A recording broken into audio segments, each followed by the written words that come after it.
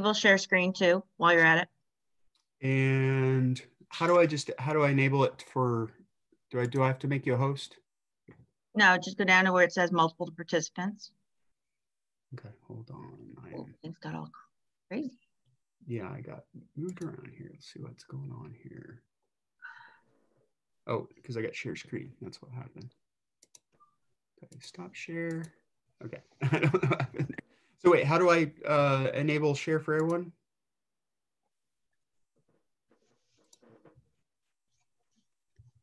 That's one thing I'm not sure. I don't know if there is. Or do I have to make you a host? Or I'm not clear how you do that. Do you know? Just go to where it says share screen on the bottom, the green button. And then there should be something that says allow multiple participants to share. There you go. Okay, I clicked it. Good to go. All right, awesome. All right, so James, if you want to start, I'm recording. Oh, all right. I guess I'm going to take this from kind of a wide angle lens, starting off looking at the national elections, and then discuss some of the state elections here in Oklahoma as well. And I think the big takeaway I have from this election is nobody comes out a clear winner. Nobody can come out of this claiming that they've got a mandate to go in a particular direction, that their particular view, public policy prescription, or anything has been wholly endorsed by American voters. You have, I think at the end of the day, if Biden ends up winning, it looks like he certainly has the inside track. And to my knowledge, if anything has happened since I last looked, to my knowledge, we still have about 5 states that have yet to be called. And we're waiting on those numbers to come in, but it looks like Biden most likely will be elected president at the end of the day, although we can still say we're not entirely 100% sure of that. But so Democrats can claim, yay, we got the presidency. But they didn't gain, it does not look like they're going to get a majority in the Senate. They're going to fall short of that. And it looks like their House majority will shrink somewhat by about 5 seats from what I've seen. So that's not a clear endorsement of them. If anything, this looks like American voters saying, for the most part, we're kind of tired of Trump and the circus that has been the Trump administration, and would like to see something else go on there. But in everything else, you've got basically a stalemate. Whoever becomes president is still going to deal with a chamber of Congress that is entirely committed to opposing their agenda. So you're not going to see just a heck of a lot, I don't think a heck of a lot of action one way or the other in that arena. And for me, one of the big things is that I don't think either side has any incentive or motivation or feeling any pressure to find ways of compromising and find ways of getting things done, cooperating, backing away from the polarization or the hostility. I think all of that is still right there front and center and is going to be there. And quite frankly, regardless of who is president, it's going to be there. So nationally, that's kind of my picture. I wish it was a more rosy, a more gleeful, a more joyful analysis, but that's not what I'm taking away from this. At the state level, I would say if the national level elections were disappointing for Democrats, the state level elections were pretty much devastating for them. The Democrats lost 5 seats in the state House of Representatives. That's going to push the total, of 101 members, that's going to push the total of Republicans up to right around 80. And that's, I don't know what Democrats are going to do. I don't know how much influence they're going to have in that body for a while. The Senate held basically the same. Each party gained a seat and lost a seat. So it's the same. And Democrats lost the 1 seat they had in the congressional delegation, with Kendra Horn losing to State Senator Bice by about 4%, I think, from about 52% to 48% in that congressional seat. I do think libertarians should be sending out thank you notes and maybe some chocolates or something to the Democrats for failing to field a candidate for the Corporation Commission seat, because they did so. Libertarians were easily able to obtain the percentage of the vote they needed for a statewide office to remain on the ballot for another election cycle. So They should be thanking the Democrats for failing to do that. That's not a positive sign for Democrats. That's the third statewide seat in the last 2 election cycles that Democrats have failed to field a candidate for. And so that kind of shows the weakness of the party to be able to field candidates across the board for those statewide offices at this point. I was surprised that both state questions went down in flames, not even close. I thought the criminal justice one would be close, but I actually thought, coming off the heels of some of the other criminal justice reform measures that had passed, I thought this one would too, but voters rejected it soundly, as they did state question 814, which was going to reallocate the TSET funding from what its structure is right now. So that's, I'm not sure, that I saw much of anything really on either of those 2 state questions. I did hear some anti-805 ads late in the week leading up to the election. So I think the advocates for both of those questions didn't do a great job communicating what they were for, why people should be voting for them, and voters at the end of the day just opted to go no there. In the national elections here in the state, so obviously Trump won big. I don't think that's a surprise. I think Senator Inhofe's victory was a little bit larger than what a lot of people were expecting. I thought a lot of people were expecting Abby Broyles to perform a little bit better in that race. She didn't crack 33% statewide, although we will note in Oklahoma County, she got within 1 percentage point of Inhofe in Oklahoma County. So that kind of speaks to the changing trends that we're seeing in Oklahoma County, becoming more of a purplish county, if you will. In the congressional districts 1 through 4, no Democrat candidate for any of those seats cracked 33%. So the incumbents were all reelected by very large margins. We've already mentioned the Horn-Bice race. Again, Horn did win Oklahoma County slightly, but not by enough to offset how large of a loss she took in Pottawatomie and Seminole counties. In some state legislative races that I thought were interesting, Chelsea Branham, who was a Democrat incumbent in House District 83, was not able to hold that seat. I believe she was elected in 2018, so she was first elected there. This was a seat that the Democrats picked up that I think nobody was kind of looking at that time, but she was not able to hold it on as Eric Roberts defeats her by a slim margin. Another Democrat that just because she represents the area that Rose State College is in, Kelly Albright also went down in defeat. Now this is unlike Branham's district, House District 83, where the majority of registration is Republican.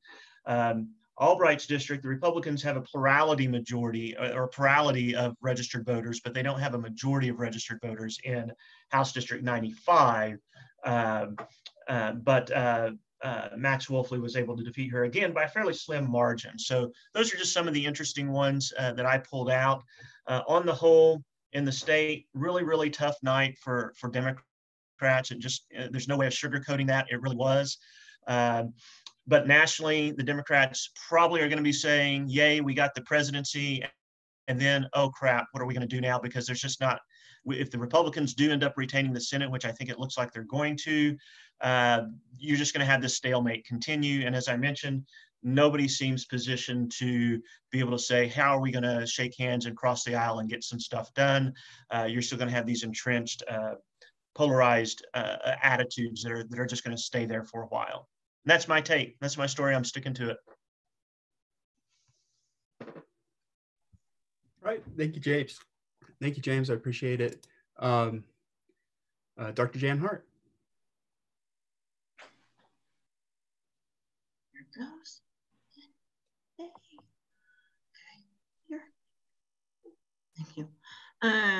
So I'm going to skip over some of the things that James mentioned. I just want to point out turnout. We were close to 70%. As of about midday yesterday, it was at 69.25%. I also want to point out that every single county went for Trump. The closest, which was Oklahoma County. I don't know if any of you were watching that, but for a while Oklahoma County was over the majority for Biden. But alas, no surprise, it also went for Trump. But it was the only county in the state which had Trump with under 50%. He just talked about the House district, so I'm gonna skip that. I'm gonna point out that for all the polling mistakes, Oklahoma polling actually seemed to do its job, because the last poll that I saw had Vice up by 4% and she won by 4%, like almost exactly. So I thought that was great. He mentioned the House of Representative races in Oklahoma. They're listed there in case you're curious, for the 5 seats that flipped. And yes, it was a devastating loss for Democrats. We also elected the first Muslim non-binary state legislator. There was a trend across the country for those in the LGBTQ community to be elected, numerous states, and it actually made CNN. So I was a little surprised. Usually Oklahoma only makes CNN for bad news. I just think they were surprised. One of the things I keep track of is I keep track of basically Oklahoma's lack of competitiveness, for better word for it. And so I went back and looked at the primaries. We have way too many seats where we can't even field 2 candidates in a primary, or we can't field 2 candidates in a general election. So this one looks at the House. It's worth noting that only 4 Democrats, James was pointing out how bad the Democrats are. Only 4 Democrats had a primary in June. So yeah, really sad. And 64 without a contest in the general election for the House. For the Senate, as you mentioned, Democrats lost and picked up a seat, or vice versa for the Republicans. Thought it was also interesting that we are going to have siblings in the Senate. If you notice the Dossett race. And so one is the sister of the other. So there's also looking at the primaries and the general elections in terms of competitiveness. Again, only 4 seats were contested.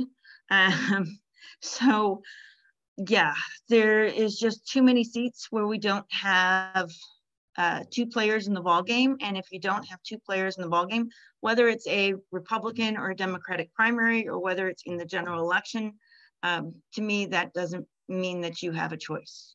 And so a lot of times Oklahomans are stuck without a choice. I also looked at voter registration. The Oklahoma Election Board just put up its new registration statistics. And I'm comparing that to what it was in January 15th of 2020. And you can see that for the first time, Republicans, or at least in a while, Republicans are over the 50% majority mark for total voter registration. And so I went and looked at the number of counties that are plurality Democrat, or the number of counties that are plurality Republican. And you can see that 76.6%, the largest party in that county is Republican. And so what does that look like geographically? You can see that, yes, this is me coloring it in late last night. But as you can tell, most of the Democratic counties, the ones in blue, are in the southeast corner of the state, with the exception of what looks like Harmon, Greer, and Caddo County. So that is not a surprise. We know about that southeast corner of the state has typically been Democrat, but they don't vote that way, at least in presidential elections. In the past, I have done some campaign finance stuff. And so this shows you since 1998 to 2018, basically what is the average amount of money that it takes to run for office in Oklahoma. You can see House races are typically 25, 35, 40,000 bucks. A Senate race typically is somewhere between 60 and 100. And some of the other races, you can see a wide amount of discrepancy in terms of what it takes to run. Look at the governor's race as an example, or particularly look down at the superintendent of public instruction's race, because there are just great variety depending upon, again, how much competition is in that race.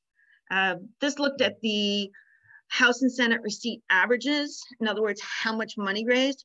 You can see that independents in Oklahoma have a really hard time, that not surprisingly, Republicans basically outspend, outraise Democrats every single time. So do the winners over the losers, typically by ratio about 6 to 1, 7 to 1, depending upon when it is.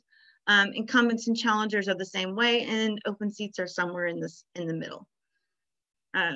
These look at what are the predominant political action committees in Oklahoma. From my research, I added in Native American organizations, even though they're not technically treated as a PAC.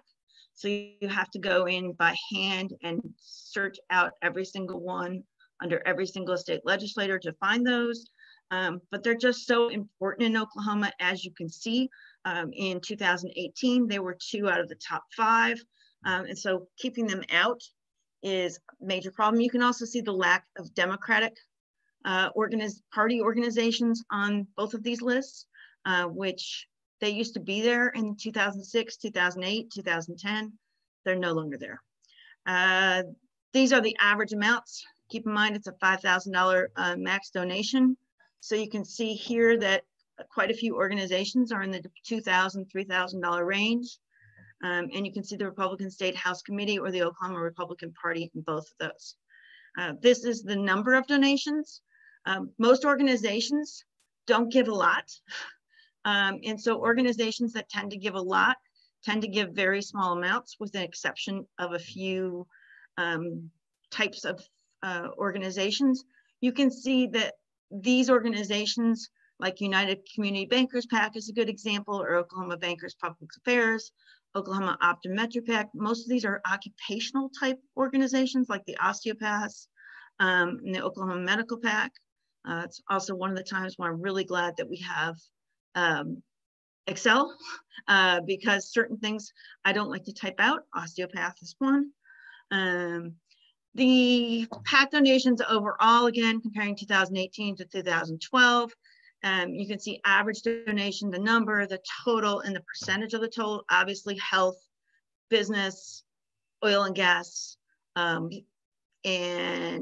Native American organizations are the key ones in Oklahoma, and they have been for a while.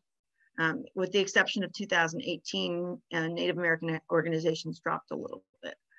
If you look at PAC donations by party, no big surprise. Republicans overall are getting a lot more money because they have a lot more candidates. But when you go to averages, there's some interesting differences.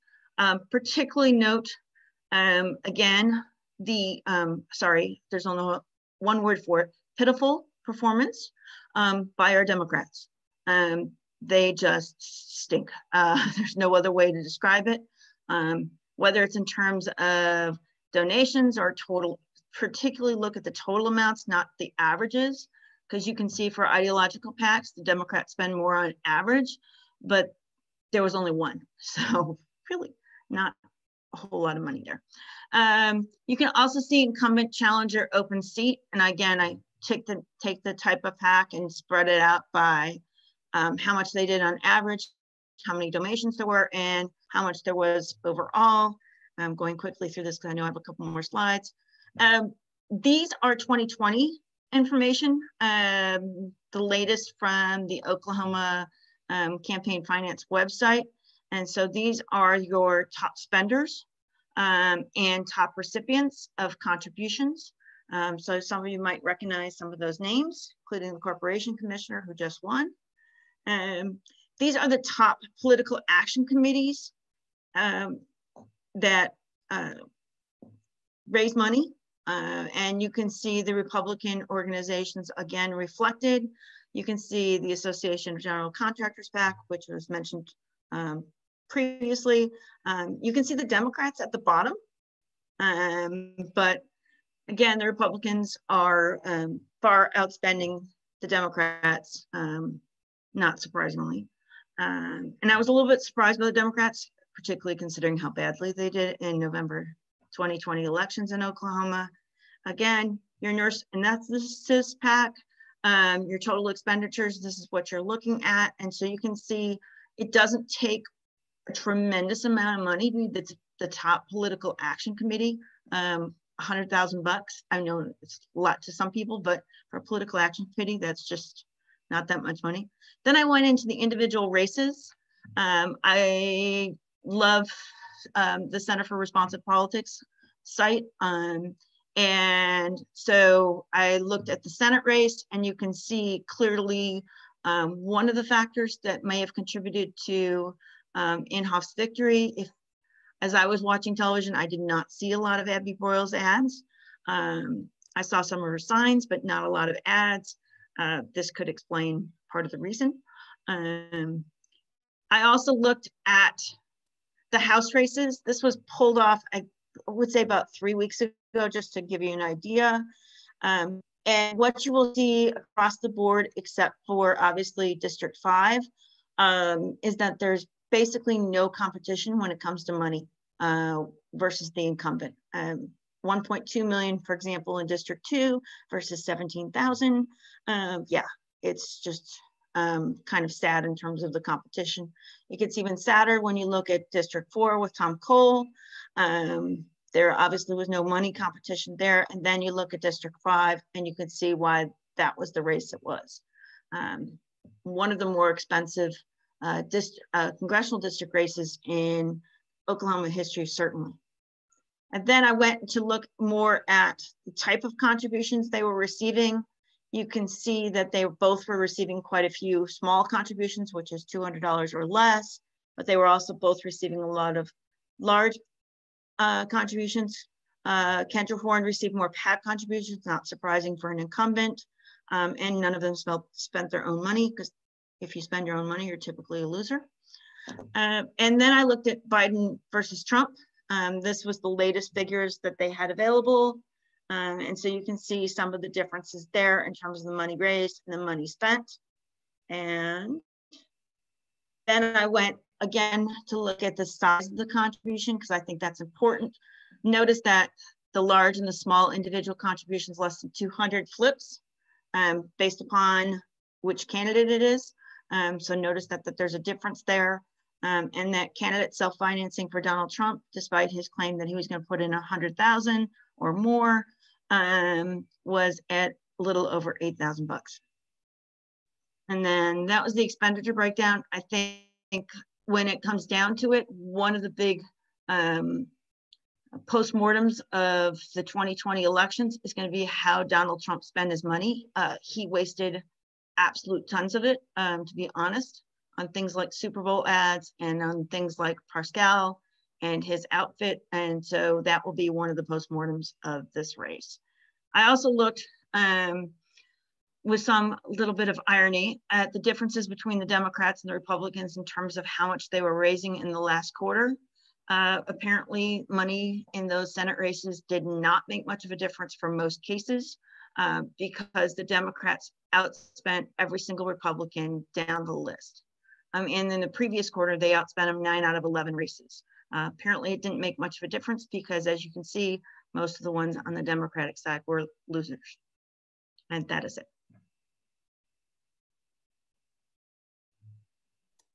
Thank you, Jan. That was an incredible amount of data. Hopefully we maybe can get your slides if people want them, but that was great. Okay, Arnold Hamilton. I don't know what I have to talk about now after these two. I mean, Jiminy Christmas. I thought I was all prepared here. Well, a couple of things stood out to me. First of all, when you're talking about the legislature, the complete demolition of Democrats in rural Oklahoma. Well, it was finally completed this cycle. There is not a rural member of the legislature who's a Democrat heading into the next session.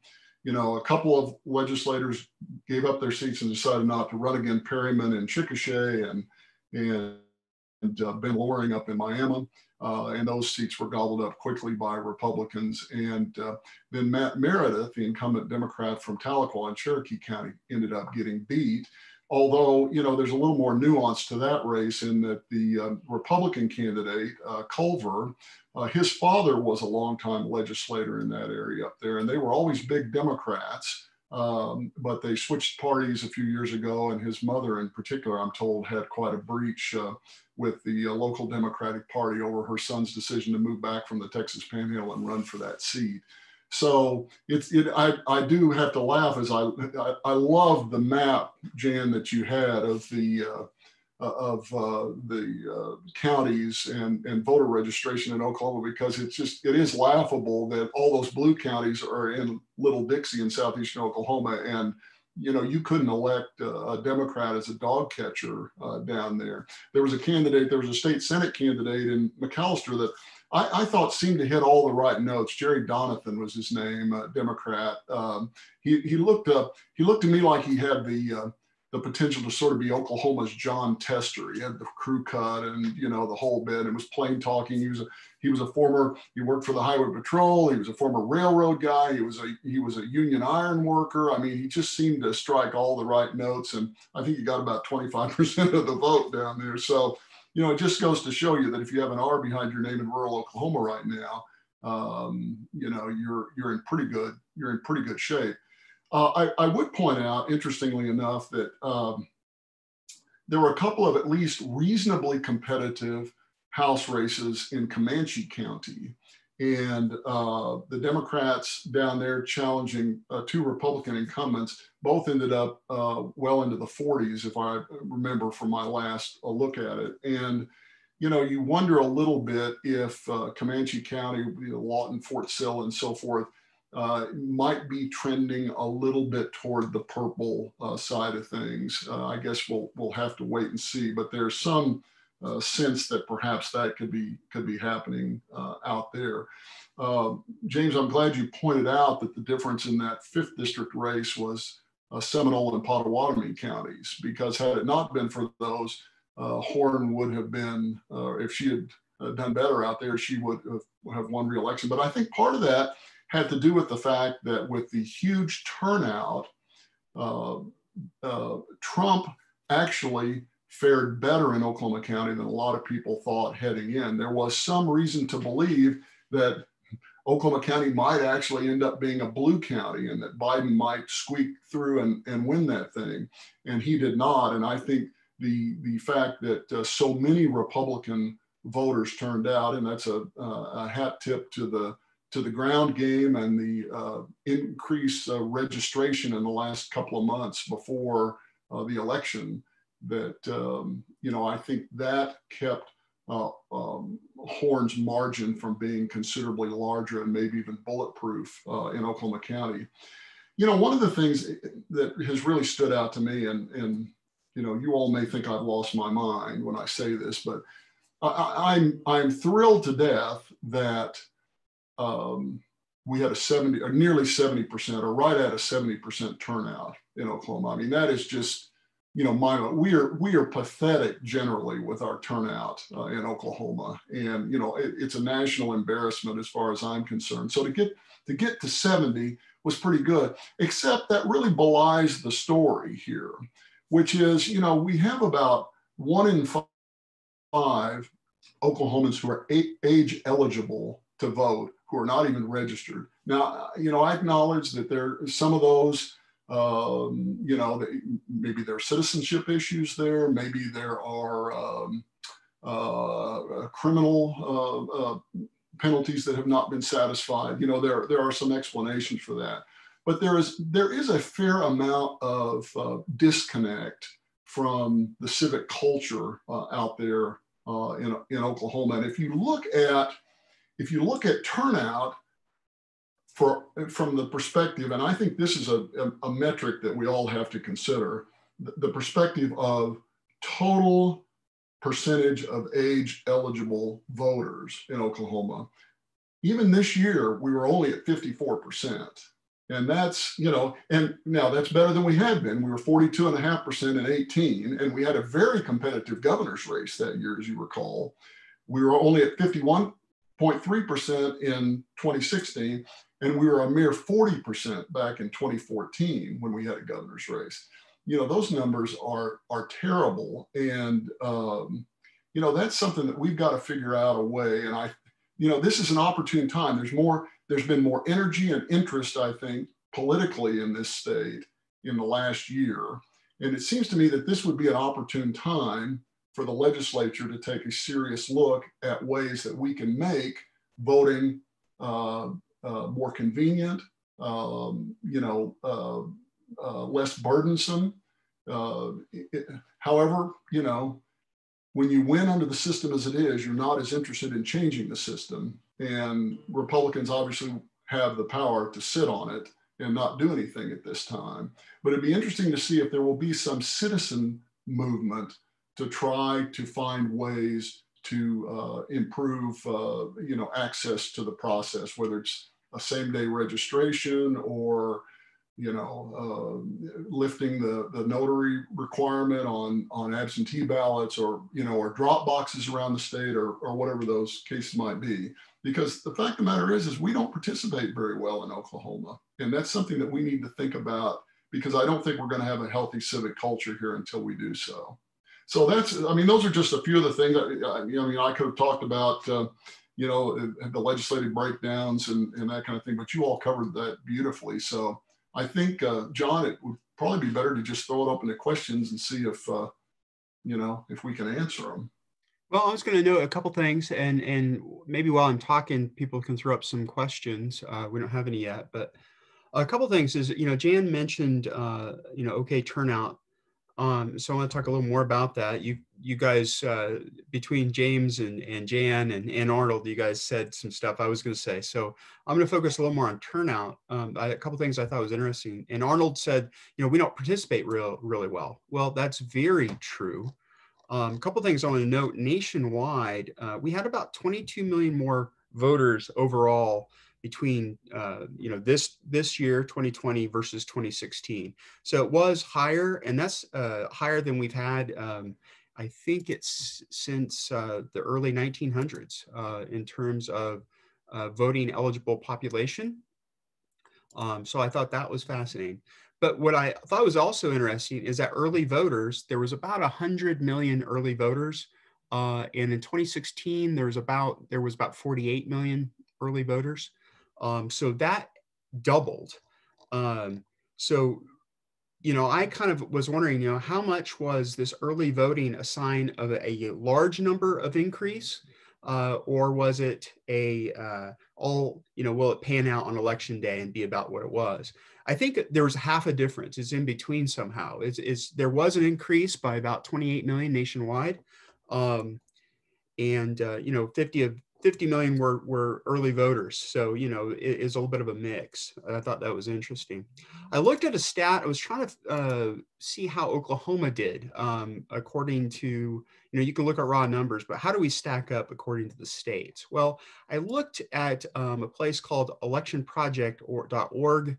And it was interesting because I looked at, well, how does Oklahoma stack up according to voting eligible population?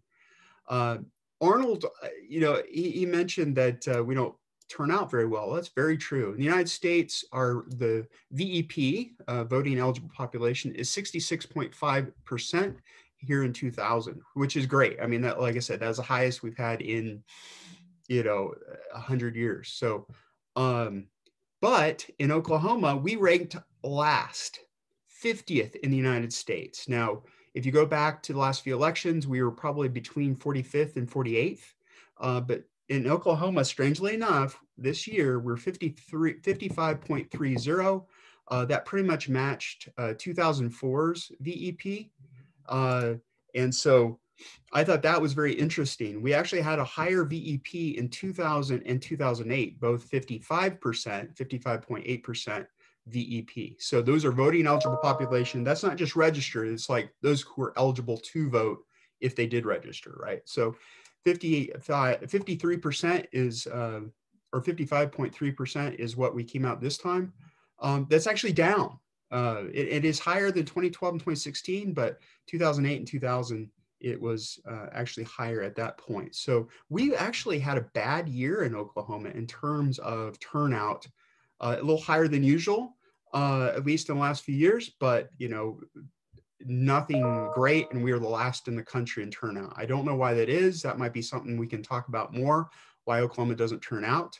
And we were dead last. So I noticed that as I was playing with the data. I was like, oh wow, we are dead last. So I think that's interesting. Something else here. Yeah, I guess that's all. That's the main point here. United States, it's way up. For us, it's way down. I mean, it's up slightly for us, but it's down compared to other years and compared to the United States. So are there any questions? Maybe we can get into that. We had a lot of very comprehensive talks today. So without being repetitive, are there any questions whatsoever? I've sat on some of the statewide boards to try to increase turnout, and it is basically a slog going uphill, carrying 1,000 weight-pound behind you. It is just almost, I mean, we tried the notary requirement. We tried to reduce that, to not have it at all, to try to reduce the number or to increase the number of people that could be notarized by a single notary. We tried trying to get college polling places. That was basically an impossibility. So what we were told. We tried a number of things, and pretty much we were shot down on every single thing, every single one that we tried. So in terms of attempting increased turnout, the institutional impediments that exist are tremendous. So Jan, I got a question then, and other panelists can chime in, but it seems like nationwide, it seems like conservatives or Republicans tend to want to,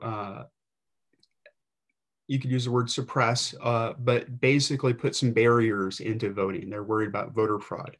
Democrats are more apt to say, like, we'll have everybody vote. I think it's fascinating. We had the highest turnout we've had in a long time, and it didn't really hurt Republicans as much as you would think. It seems like the outcome would have definitely created a wave for Democrats because the numbers are up, but it didn't necessarily do that, which tells me that really pushing for voters to vote really does not necessarily mean a slam dunk for Democrats. Do you guys have any thoughts on that? And we're a real conservative state, and we're dead last, so it makes me wonder if that has something to do with it. But it's like this overall election nationwide is not necessarily panning out that way. Well, certainly looking at the overall Democratic voter registrations, that is definitely a good part of that. The fact that Republicans went over the majority for the first time. I don't know if they were ever over the majority in the past. They must have been, but certainly now they are clearly in the majority at over 50%. But also, I think I'm just going to say it again, the lack of competition, and particularly the lack of recruitment by the Democrats, both in terms of money and in terms of candidates at the lower ballot races, clearly contributed to that. So yeah, lack of competition, so people aren't turning out because they don't see the point, maybe. Yeah, I think, nationally, when we look nationally, because I think there was this expectation that there would be this kind of blue wave that, moved the Senate into Democrat hands, that there was an expectation to expand the Democrat majority in the House, as well as getting the presidency. And the fact that didn't materialize, even with the increase in the numbers of people voting, maybe Republicans will be less hesitant to resist against that going forward. I don't know. You're still going to have, there's still a sizable faction, I would say, in the Republican Party that prefers, more restrictive measures relating to voting. But I think now, you can kind of point and say, look, you didn't get overwhelmed in this election because more people turned out to vote. And again, my reading of this election, at least nationally, is that people were just tired of the circus that has been the Trump administration more than anything else, and they wanted something else, and that's how they voted. Now, going forward, we'll see, we'll see how that may change, but at least that's my reading as of right now. Well, and I wanted to add to what Jan was talking about. Democrats probably, I think, arguably have hit rock bottom in Oklahoma. Maybe not. I mean, I suppose it could get worse, but hard to imagine how. But, these things, there is the Democrats, because they dominated for more than a century, I think, sort of lost their way in some respects. And one of the major ways is they allowed their bench to atrophy. There are not a lot of great Democratic candidates at lower levels who are positioned to move up in a lot of these races. And so you end up grabbing a lot of people who just are willing to throw their names on the ballot and aren't getting not getting much financial support, if any. But I think we're beginning to see that change a little bit, and we're seeing it change primarily in Oklahoma County and Tulsa County, and even in Cleveland County. You see more progressive, young, dynamic candidates being elected to the city councils in those areas. And those are I hate to call them the minor leagues because it's really important stuff, but you understand what I'm saying. That's the kind of place where you begin to develop a strong candidate core that then is ready to move into state house and state senate races, and then on up into statewide races. So I do think it just takes time probably with these things, and it's undoubtedly going to happen in the urban areas first.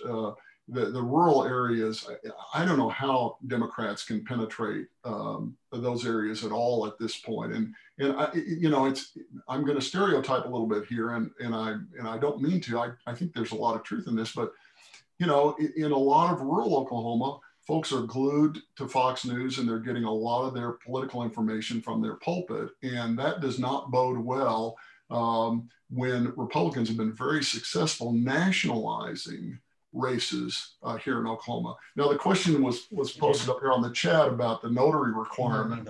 I think that did work pretty well. I mean, at least it gave people a little bit of an option that maybe if you had a printer at home that was, a copy or two or that sort of thing, you copy your ID.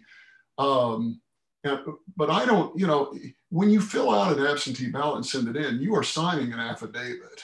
And so if you're up to something, and you get caught, the book can be thrown at you on this. So I don't really see any reason why we shouldn't just go ahead and drop that entirely, because it is really difficult for people who are maybe workaday Oklahomans as opposed to more affluent people to sort of get some to clear some of those hurdles and get their ballots sent in. So we'll see whether or not they're willing to expand it to go ahead and say, all right, it won't just be in terms of a medical emergency. We'll go ahead and or a state declared emergency, but we'll go ahead and just throw it open and see what happens. Arnold, I think it's interesting, this whole idea of, these voter restrictions, whether it's voter ID, they do some like purging of the voter rolls, things like that. I think it's interesting because they usually charge it's voter fraud. There's voter fraud. It's rampant out there. We got to restrict things and whatnot. And it's fascinating, and I've written a little bit about this, but if you go to, let's say, Heritage Foundation, which is a conservative website, and you look at their voter fraud website, and there's about 1,200 folks they found over the last 20 years who have been convicted or found to have voter fraud. About 1,200. Well, 1,200 out of billions of votes will not carry anything unless they're all concentrated all in one place. But these are all multiple years. So Oklahoma, I looked, had like 5 since 2012, 5. And that's all they list is 5. And none of them carried any type of election ever. There's no way they could, because they're all like 1 vote here and 1 vote there. So I think it's very interesting. Another guy actually found 31 instances of voter fraud out of billions of votes. I think the voter fraud thing is just an overhyped deal. that creates issues because it creates a justification for barriers. So I'm wondering, are there other ways to create an easier way for people to vote in this state? I had one of my freshman American government students suggested that we use blockchain technology, maybe with a biometric. I know my phone, I can get into my pharmacy or my bank with a Face ID. So, you know, there's that. I did want to ask Jan, and it looked like Christine left, darn it. Jan, I don't know, you've kind of been involved with getting the voter turnout among our college students. And I was wondering, I know this year, you know, we split our classes up into these virtual students, and I know our parking lots are empty when normally this time of year they're pretty crowded. Do we see a big drop in terms of college students? Well, I can tell you just from basically anecdotal evidence, we conduct a voter registration booth for an entire week from 9 to 3 every single day in our college, which is the largest population in terms of foot traffic of any of the colleges at the university. And during the first Obama election, we had a little over 325 new registered voters, or people that filled out registration forms. During the second Obama election, we were about 270, 280, somewhere in there. The Clinton-Trump election, we were surprised. We were only at about 240. And this election, we were 18. Oh, and Jan had a question. She says, it will be interesting to see what percentage of OK ballots were by mail, and I haven't seen any of the data yet. Well, I actually did find some of that. Of course, we had about 1.5 million total overall votes, but we had about 200,000, 279,186 total early votes. Democrats had just slightly more, 46% versus, or is it, is it distribution? Well, it's 128,000 versus 112,000 for early. But if you're looking at the top of the tick on the top of the ballot, which is what you sort of base these things on, obviously, you're talking about 2% of the votes were absentee ballots, basically. And overall, early voting was 444,000, and that's combined like early voting and absentee ballots. 444,000, which is just tiny, like Arnold said. That's just tiny compared. So we didn't do a whole lot for some reason. Our numbers were very low, and maybe that's one of the reasons why we're 50th in the country in turnout. The question becomes, what do you do? You know, how do you, if you have not had a culture of civic engagement, which clearly that's the problem here in Oklahoma, you know, how do you have to make that a public policy initiative that we're going to get our folks more engaged than they have been? They're not just going to get one semester of Oklahoma history, and they're not just going to get one semester of of government in high school. They're going to get more than that. Well, high schools, we actually find that there some schools don't, like I have students in my American government classes who don't have government in their school. I mean, they've never had a government class. It's not a huge percentage, but there are students who don't have that. It's like a hit and miss. And I think that's an issue. If you go to college, of course, you have to have American government, thank goodness. Thank goodness for political science folks, right? But, you know, that's in college, and there's only a small percentage who actually go to college. So comparatively, overall population. So I think that's an issue. So education is important, but, you know, we need to get to lower grades, like have multiple classes over the years. And I think that would be helpful, which we've gone away from. Any other questions? How about early vote or same day registration? What do you guys think about that? That can raise anywhere from 5 to 7%. They find in voting, 5% turnout. Well, that would have to go through the Republican legislature, and I'm thinking that's very slim. Yeah. To be real honest. And I think that's an issue on any of these reforms. Yeah. I wonder too, though, if there might be a better shot at something like ranked choice voting, because you can make the argument that would save the taxpayers money, because you wouldn't have runoffs then after that. You'd have instant runoffs in effect.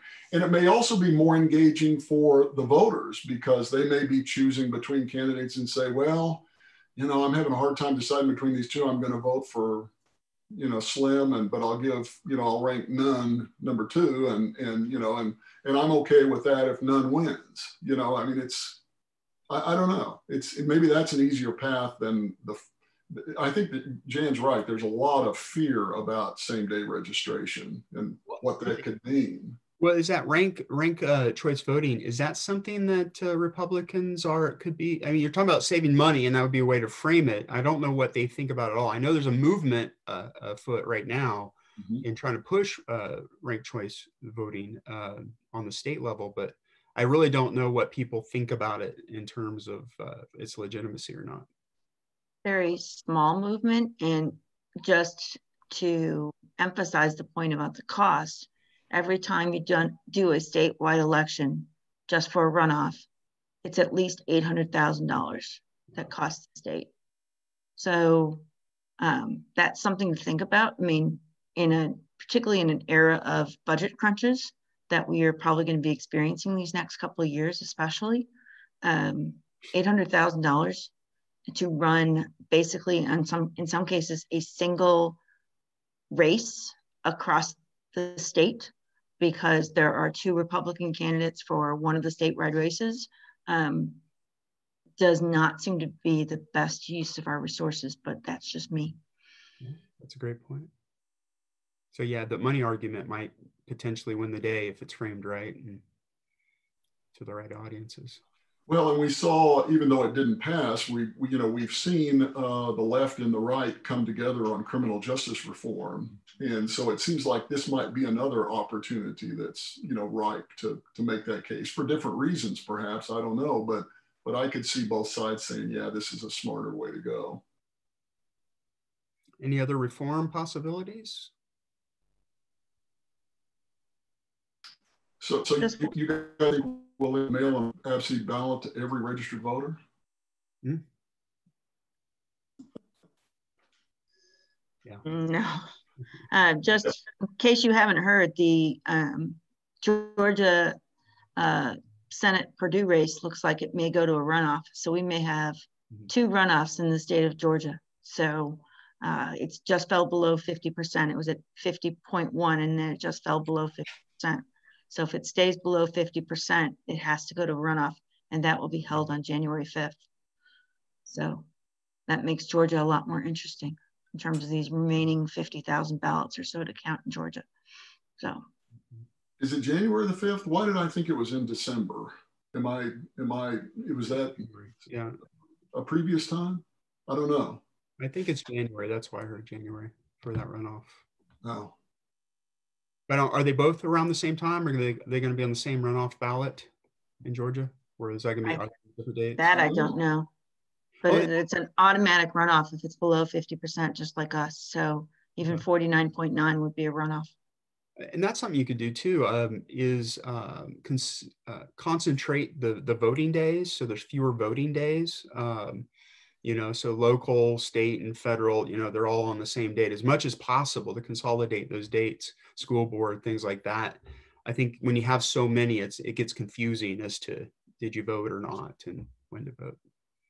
I think that's a non-starter in a lot of communities, though, who, you know, are concerned about, they like the system the way it is, and where school board elections and school bond issues and some of those things are concerned. So I think that may be one of the higher hurdles to clear in this process. Well, hey, we only have about a minute or two to go. Any last comments? If not, I want to thank Dr. Hart, Jan Hart, Arnold Hamilton, James Davenport for being here today and having a great conversation. And so I want to thank you all for that. And our next panel is coming up. That's going to be on state and local politics. Tony Litherland will be the discussant for that. So thank you all. Thank you. Have a good day. See you in a little bit. Thanks for hosting, John. Yeah, thank you.